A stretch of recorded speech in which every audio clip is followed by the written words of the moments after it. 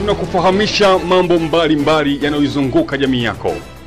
Uchumi, siasa, burudani, michezo na mambo mbalimbali yanayohusu jamii yetu, yatakayokupa majibu ya maswali yote kupitia hapa Channel 10. Ungana nasi kutazama kipindi hiki. Why? Mtazamaji, historia inaonyesha kwamba watu wengi sana tumeyatumia maji ya visima kama hiki ambacho unakiona hapa. Ni visima ambavyo historia inaonyesha watu wamechimba wakitega maji kutoka maji ya asili na kuyatumia. Leo tunajiuliza kwa nini tufanye tafiti kabla ya kuchimba kisima. Tuna wataalamu mbalimbali watakaozungumza kuhusiana na kuchimba kisima, tafiti na maji salama wanayathibitisha vipi baada ya kuchimba kisima hiki. Mimi naitwa Donald Mtani, nikukaribisha sana.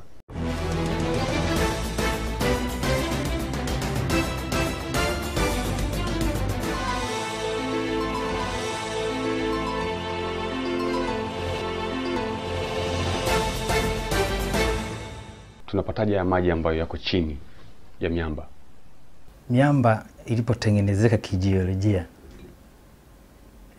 inapokutana na maji ya mvua, kwa mara nyingi ni mvua, na mabadiliko yale, kuna joto kali, kuna joto linapungua, kwa hiyo ile mwamba wa juu unazidi, unapolainika, chembe chembe zile huwa zinatoka, zingine zitasafiri kutoka sehemu moja kwenda nyingine na kutengeneza miamba mingine ambayo ni laini, ambayo baadaye sasa yale maji ya mvua yatakuwa ni rahisi kupenyeza, kwa sababu tayari ule mwamba unazidi kulainika, na yanapopenya ndio yanavyozidi kwenda chini. Kwa hiyo maji ya ardhini au maji ya chini ya ardhi kawaida kwanza huwa yako yanatembea, sio kwamba yametulia sehemu moja. Kwa hiyo kifupi tu ni kwamba maji ya ardhini au maji ya chini ya ardhi yanatokana na mvua kupenya kwenye ile sehemu ya mwamba ambayo imeisha, kwanza inalainika, inaweza kupitisha unyevu, alafu baadaye hatimaye itaweza sasa kupitisha maji kwenda chini. Na mtaalamu, kwa nini unahisi sasa ni muhimu watu wafanye tafiti kabla ya kuchimba visima? Umuhimu unakuja kwa sababu nyingi tu, lakini nitataja chache. Mojawapo muhimu kabisa, si kila mahali kuna maji ya chini ya ardhi. Kuna mahali unaweza ukachimba lakini usiyapate. Kwa hiyo kupima au kufanya utafiti ambao tunaita kwa lugha nyingine kufanya geophysical survey, itakusaidia kujua ni wapi hasa maji yapo chini ya ardhi. Ni pamoja na kujua kina, maji yako wapi kutoka kwenye ardhi au juu kwenye uso wa dunia hapa, ni mita ngapi mtu aweze kuchimba. Kwa kufupi, hii inaitwa terameter, lakini inapima nini basi? Inapima kitu tunaita kwa lugha za wenzetu resistivity. Kiswahili nadhani wanasema ni ukinzani, lakini ningependa nitumie tu resistivity, kwamba ile miamba jinsi mwamba ulivyokuwa laini au na maji, basi na ile resistivity itakuwa ndogo. Kama mwamba una maji utapata value resistivity ndogo. Kama mwamba ni mgumu sana, na maana hauwezi kuwa na viashiria vya maji, basi na zile viwango vya resistivity vitakuwa juu. Matumizi ya hii na ile ni sawa. Kama unavyokuona kule, tuliona hapa tuna A na B, lakini hapa tuna C1 na C2 ambazo zinapeleka umeme, alafu tuna P1 na P2 ambazo ni potential terminals zinazorudisha. Kwa hiyo matumizi ni yale yale. Hii inaitwa Abem Walkotie. Tunatengeneza usumaku, kwa hiyo hatuhitaji vyuma vya kuchomeka chini ya ardhi. Limestone ambazo mara nyingi zinakuwa maeneo ya pwani, kama zimeoza kwa maana ilikuwa weathered, ni miamba mizuri tu kwa ajili ya ground water. Lakini pia kwenye volcanics, ikiwa na maana ya basalts, ni miamba mizuri pia, lakini yote hii lazima iwe imeoza kiasi cha kutosha, ndio inaweza kuhifadhi maji. Nyingine miamba hii kama granite kwanza ni migumu sana kuoza, kwa hiyo mara nyingi sio mizuri, wala hatuitegemei sana iwe chanzo cha maji, labda iwe na mpasuko kwa maana ya fractures. Ndio maana nikasema kule watu tunatumia ile magnetometer, kwa kama mwamba una mpasuko au kuna fracture, ndio unaweza ukakuta ni maji tu yanafanya kama njia yanapita, sio kwamba yanakaa pale. Sasa kama yanapita mfululizo mwaka mzima, miaka, basi unaweza ukatepu pale. Kama chanzo cha maji cha Dodoma kule Mzakwe nadhani. Pale ni kwenye mpasuko, ni kwenye fracture kati ya miamba miwili. Hata ukiweza kupata schist ambazo zimeoza zaidi, lakini sio, na zenyewe ni ngumu kidogo kuoza, lakini kama zimeoza ziko highly weathered, inaweza zikawa miamba mizuri tu ambayo inaweza kuhifadhi maji.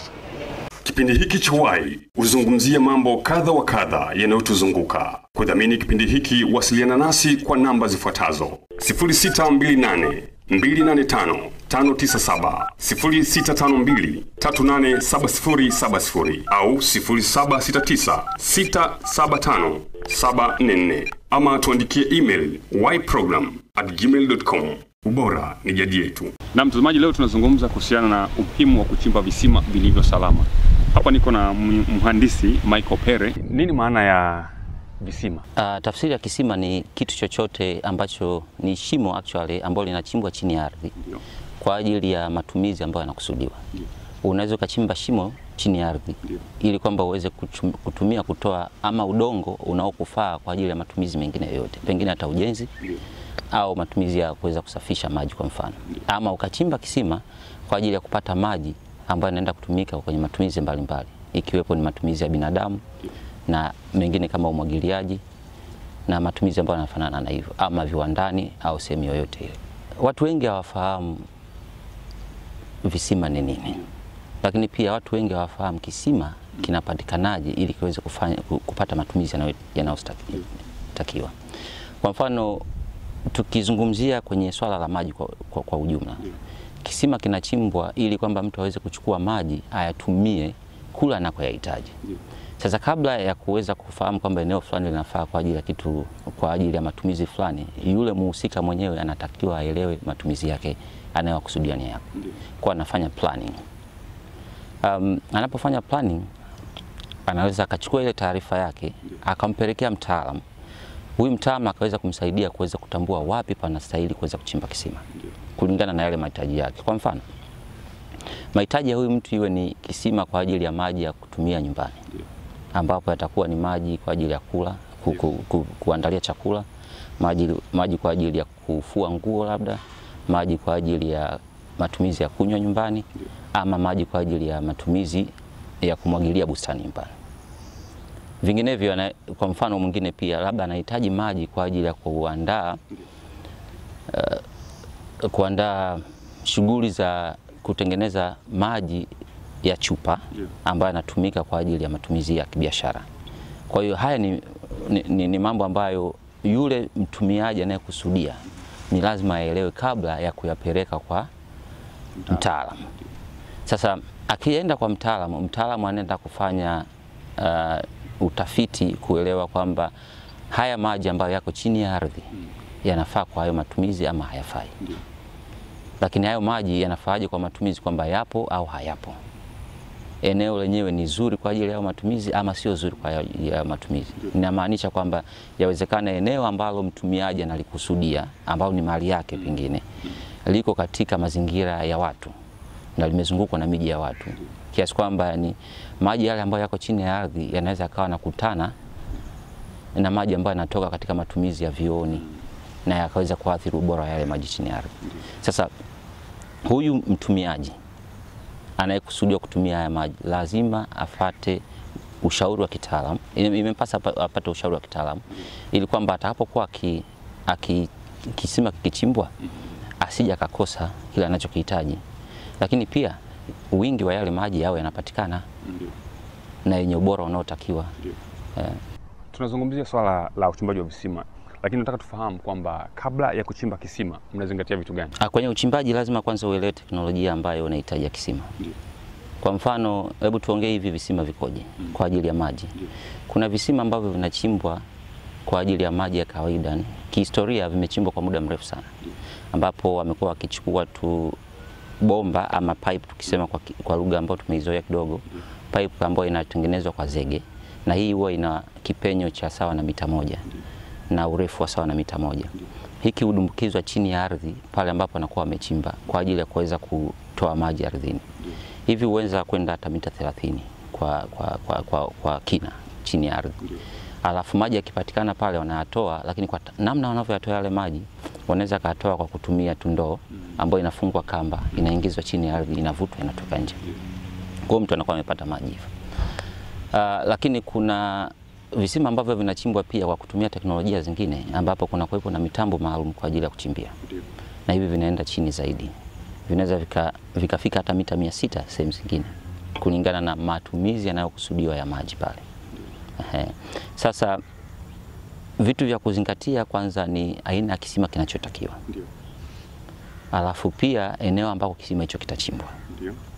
Alafu gharama za kuweza kuchimba hicho kisima chenyewe. Lakini pia vitu ambavyo vitawekwa ndani ya kile kisima. Kwa tafsiri inamaanisha bomba ambazo zitaingia ndani ya kile kisima, pia inamaanisha pampu ambayo baadaye itakuja kufungwa chini ya kile kisima kwa ajili ya kuweza kusafirisha maji na kuyafikisha kule ambako yanakusudiwa kutumika. Tunazungumzia swala la uchimbaji bora wa visima. Mnaangalia vitu gani vya msingi? Ubora wa kisima utatazama pia hata swala la afya yenyewe ya yule mtumiaji, kwa sababu kisima kinatoa maji. Yale maji lazima pia yazingatiwe, kwamba tunaposema ubora utaangalia maji yale yanafaa kwa ajili ya matumizi ama hayafai kwa ajili ya matumizi. Hicho kisima kinakuwa bora. Lakini hicho kisima kinakuwa bora kama kweli kinazalisha maji au hakizalishi maji. Kwa kama hakizalishi maji sio bora. Lakini hicho kisima kilivyochimbwa, kilichimbwa kitaalamu inavyotakiwa, kilifunikwa kitaalamu inavyotakiwa. Je, zile njia za kupitishia maji chini ya ardhi ziliruhusiwa ili kwamba ni maji yaweze kupita vizuri? Kwa mwisho wa siku tunakuja tuangalie kwamba hicho kisima kinaweza kikakaa miaka mingapi kikuhudumiwa jamii ambayo inakuwa inakusudiwa. Kwa mfano, kwa sehemu kubwa tumeweza kuona na kwamba visima vingi vimechimbwa na serikali imeingiza hela zake nyingi, lakini mwisho wa siku ni kwamba sehemu kubwa ya miradi imekufa ni kabla wakati. Kwa sababu visima vyenyewe havikuwa na maji ya kutosha. Visima vyenyewe vimechimbwa lakini havina maji yanayofaa kwa ajili ya matumizi. Kwa hiyo vinakuwa si bora. Ipi ni njia bora ambayo mnatumia katika uchimbaji wa visima? Labda nianzie hapa kwenye hiyo kuelezea historia kidogo.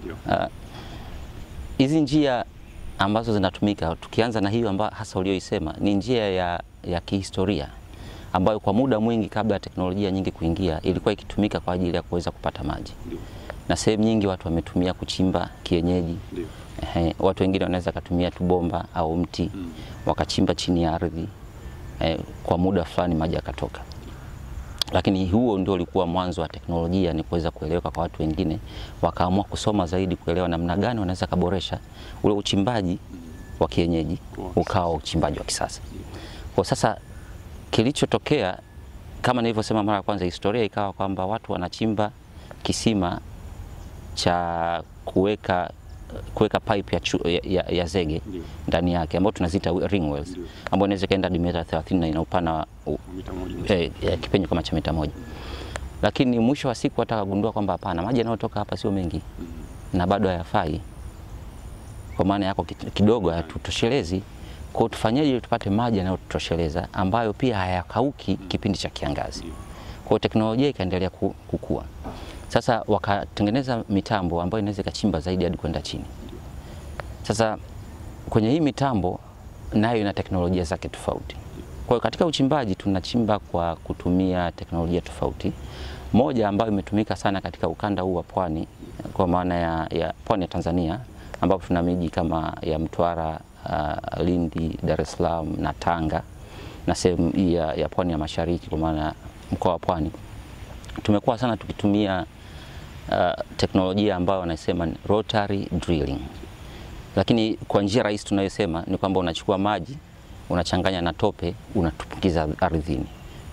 Inapita katika mtambo maalum kwa ajili ya kwenda, yale maji yanasaidia kule chini kwenda kulainisha ule mtambo, kwa sababu ni chuma, vyuma viko chini, vinaenda vinasagana, vinaenda vinakula mwamba ule taratibu, mpaka mwisho wa siku tunapata kisima. Lakini yale maji pia yanakuwa yamechanganywa na dawa, ambayo hiyo dawa inatumika kwa ajili ya kwenda kuziba zile kuta za kile kisima unapokuwa unakichimba, kwa sababu kwa ukanda huu ni wa kichanga sana. Kwa hiyo ni rahisi sana kisima kile kikaweza kujifikia kwa chini. Kwa hiyo ile dawa ambayo inapita kwenye ile tope tunalotumia, ile dawa inaenda inatusaidia kule kwenda kuziba ile miamba ili isiweze kujifunika au kujifikia. Alafu mwisho wa siku tunakuja tunaweka bomba za plastiki ama za chuma kulingana na maeneo yanavyohitajika kwa ajili ya kuweza kukikinga kisima chetu kwa muda wote. Teknolojia nyingine ambayo ipo inayotumika katika ukanda mwingine ni teknolojia ya kutumia hewa ambayo unafanya jetting, lakini kimsingi watu wengi wataielewa, wataalamu wataielewa kama air percussion, ambako unatumia mtambo na huu mtambo wenyewe unasukuma hewa chini. Wakati ule mtambo huwa kwanza ulikuwa unachimba hivi kwa kusimama, lakini ule unachimba kwa kuzunguka, unakuwa unakata ule mwamba taratibu. Mwisho wa siku yale maji yanakuwa yanatoka juu, kama atapatikana maji au chochote, ule udongo ambao bado ndio unakuwa huko juu kwanza unatolewa. Sasa ile hewa inasaidia kutengeneza nguvu kwanza ya kusukuma ile mashine kwenda chini, lakini pia ya kuweza kutoa ule uchafu kurudi juu au chochote kinachotoka ndani yake kurudi juu. Teknolojia nyingine ambayo imedumu kwa muda mrefu zaidi kuliko ni hata hizi ilikuwa ni ya kutumia nyundo, lakini katika mfumo huo wa mtambo wa kuchimbia kisima, ambayo hiyo nyundo yenyewe kazi yake ni kugonga. Kwa kadri kile inavyogonga ule mwamba wa udongo chini ya ardhi, ule mwamba unazidi kwenda chini na unaishiwa nguvu, mwisho wa siku unakuja unatoka. Baada ya ugunduzi huu ambao umeendelea kutokea, watu wengi sana wanatumia njia hii ya kwanza ambayo niliitaja ya kutumia, wanachanganya udongo pamoja na maji, ambayo ni rotary drilling. Kwanza ni nyepesi na gharama yake inakuwa nafuu, na mtambo wake ni mdogo ukilinganisha na hii mitambo mingine ambayo ni mizito zaidi. Kwenye gharama mpaka uje, inategemea na kisima kikubwa kiasi gani. Kwa mfano uwezi ukatoa mtambo hapa kupeleka labda Mwanza au ukaupeleka Tanga au ukaupeleka Shinyanga, ambako pia maji ni yako. Kwa mfano Shinyanga maji yako chini zaidi kwa sababu mvua za kule zinapatikana kidogo, alafu inabidi uangalie gharama zote hizo za kupeleka huo mtambo kule kwa ajili ya kuchimba kisima. Lakini kwa wastani ni visima vingi vimechimbwa na gharama zake hazitishi, zinawezekana ni kwa mtu yoyote kuweza kuzimudu, hasa kwa mfano katika ukanda huu wa kwetu wa Pwani, watu wengi tu binafsi wamechimba visima. Kuna visima ambavyo vimechimbwa miaka iliyopita, hata miaka 2-3 kwa milioni 3.5, milioni 5 vimechimbwa, milioni 7 vimechimbwa. Lakini mtu anapata kisima chake kamili na anakitumia. Sasa sio tu kwamba uchimbe kisima, lakini kwa sababu nimeona kuna utitiri wa visima ambavyo vimekuwa vimechimbwa sana katika mazingira yetu tunayoishi Dar es Salaam kwa mfano, ambavyo mwisho wa siku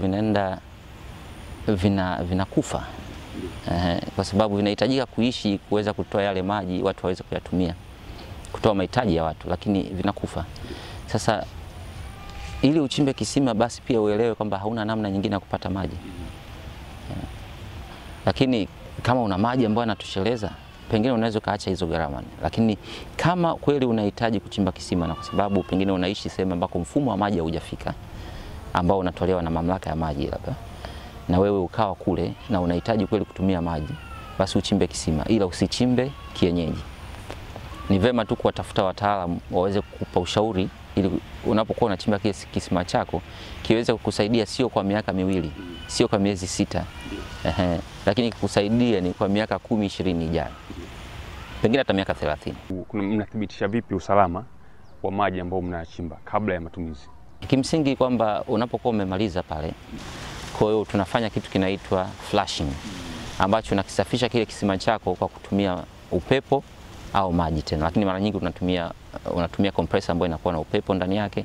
Ule upepo ukiingia kule chini, unaenda unasukuma yale maji, unayatoa nje mpaka maji yanakuja kuwa masafi kabisa. Sasa ukisharidhika kwamba maji yangu ni masafi na haya ndio, yani ule uchafu wote umeshatoka, sasa hapa ndipo unasema kwamba okay, sasa naweza nikapima haya maji nione kwamba yanafaa kwa ajili ya matumizi ya binadamu au matumizi yaliyokusudiwa. Kwa unachukua maji yako unapeleka maabara, na kule kwenye maabara vitu vikubwa ambavyo utakuja kuangalia kabisa ni unaangalia ubora wa yale maji, kwa maana ya kwamba kama hakuna wadudu wowote ambao wako chini ambao wanaweza kaathiri mwili wa binadamu au afya ya binadamu. Kipindi hiki cha Uhai uzungumzia mambo kadha wa kadha yanayotuzunguka. Kudhamini kipindi hiki, wasiliana nasi kwa namba zifuatazo: 0628 285 597, 0652 387070 au 0769 675 744 au 0769 675 744, ama tuandikie email yprogram@gmail.com.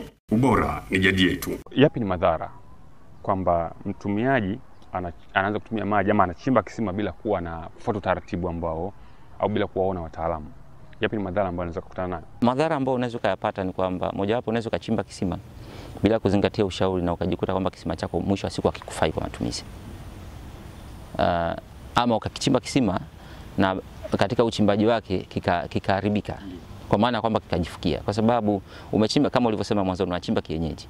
Sasa unapochimba kienyeji unakuta labda kule chini kuna mchanga tu, ule mchanga unameguka. Kwa hiyo kile kisima badala kuwa katika umbo ambalo unakusudia, sawa, labda ikiwa tu inchi 8 kwenda hadi chini ya ardhi, baada ya mita 3 au 5 hata 10 kinatanuka zaidi kuwa mita 2. Kwa hiyo ule udongo wote uliotanuka una maana yake kwamba unajifukia tena mule ndani. Kwa hiyo umekipoteza kile kisima chako. Na unaweza madhara mengine yakawa ni zaidi hapo.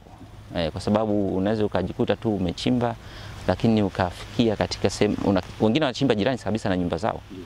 Alafu anakuta kumbe msingi wa nyumba yake pia ulikuwa imara. Mwisho wa siku anatengeneza changamoto kama hizo, unaweza sema imetanuka zaidi, afu inakuwa shida. Sasa ushauri wa kitaalamu ni kwamba ni uchimbe kisima ambacho utakuwa umeshauriwa na mtaalamu. Na unajua unapofanya hivyo unakuwa umeweka pesa zako mule ndani. Tunaongea habari ya visima vya kawaida hivi vya nyumbani ambavyo vinagharimu labda milioni 5, 6, 10. Lakini mtu anachimba kisima kwa ajili ya shughuli zake za labda kilimo. Sasa au mtu amechimba kisima ni kwa ajili ya kuweza kuweka kiwanda cha kutengeneza maji ya chupa. Ile ni pesa iko pale chini. Pengine yani kile kisima chake kimemgharimu milioni 40, 50 zingine. Pamoja na kuja kukijengea na kila kitu kiwepo pale. Huyu anatakiwa afanye kitu kingine cha ziada. Sio aishie tu kwenye kukichimba na kukipima. Afikie hata hatua nyingine, aweze kuangalia namna gani anaweza kukiwekea bima kile kisima chake. Kwa sababu mtu anaweza kaweka bima ya gari, mtu akaweka bima kwa ajili ya jengo lake, akawa na bima ya moto, bima kwa ajili ya afya, lakini maji yanayotoka kule chini, kwa maana kwamba kile kisima ambacho ni investment pia ameweka pale chini, hawakiwekei bima. Ningewashauri wakaangalia na hicho pia. Ingine nikushukuru sana kushiriki pamoja nasi kuhusiana na elimu hii kwa wanaotazama. Nashukuru sana kwa kualikwa kuja kuweza kushirikiana na Watanzania wenzetu. Mtazamaji, mbali na kutumia tu maji haya ya visima, tumesikia wataalamu wanazungumza juu ya haya, tumesikia watafiti wanasema ni mambo gani ya kufanya, lakini kwa upande wa kitaalamu kwa maana ya afya, tumsikize daktari anazungumzaje kuhusiana na madhara ambayo yanatokana na maji ambayo ni ya visima. Visima hivi vinavyochimbwa kando ya nyumba au kwenye mabonde ambao watu wanaishi, mara nyingi huwa visima vile vinakuwa si salama. Yale maji yanakuwa si maji yaliyo salama, kwa sababu unakuta nyumba ziko jirani zimejengwa, zina vyoo. Sasa yale maji yanayotoka kwenye vyoo huwa yanatiririka kuelekea kwenye vile visima. Sasa unapokuja wewe unachota yale maji, na wengine wanayatumia kwa kunywa, wengine wanayatumia vizuri, lakini kisheria yale maji yanatakiwa yachemshwe. Sasa kwa sababu yale maji ya kuchemshwa, mtoto ametoka shuleni kule, amefika, anachota maji, anakunywa, ni rahisi ule mtoto kupata matatizo ya tumbo. Anaweza akapata homa ya tumbo ambayo tunaita typhoid, anaweza akapata kipindupindu ambayo tunaita cholera, anaweza pia akapata aina mbalimbali za minyoo. Pia anaweza akapata kitu kama kichocho, kwa sababu yale maji si maji yaliyo salama. Sasa ni rahisi mtoto kupata hayo matatizo.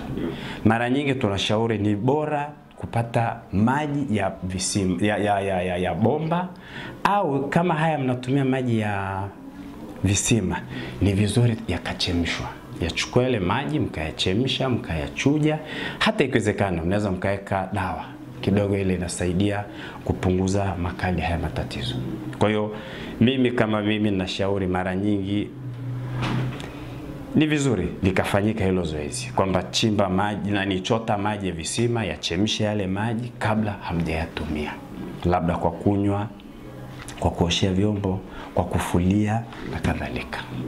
Kwa hiyo hili tatizo kwa kweli lipo na nashukuru kwamba serikali yetu iliyoko madarakani kwa sasa hivi, kama unavyoona mheshimiwa anajitahidi sana kupita baadhi ya sehemu kwa ajili ya kuhakikisha kwamba kila sehemu ndani ya nchi yetu maji yanapatikana, hasa ya bomba ambayo ni maji salama.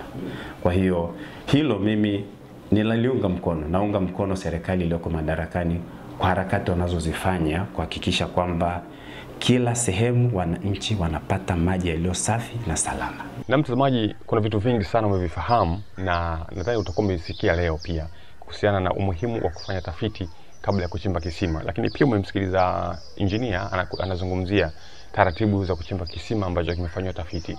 Lakini pia umepata mengi sana kuhusiana na madhara ambayo yanaweza kutokana na kisima na kutumia maji ya kisima ambacho hakijafanywa utafiti. Mimi niseme sina la ziada. Naitwa Donald Mtani, nikutakie utazamaji mwema wa vipindi vinavyoendelea. Kwa niaba ya Vincent Mputa nyuma ya kamera, niseme bye bye. Kipindi hiki cha Wai uzungumzia mambo kadha wa kadha yanayotuzunguka. Kudhamini kipindi hiki, wasiliana nasi kwa namba zifuatazo: 0628 285 597, 0652 387070 au 0769 675 744 au 0769 675 744, ama tuandikie email yprogram@gmail.com. Ubora ni jadi yetu.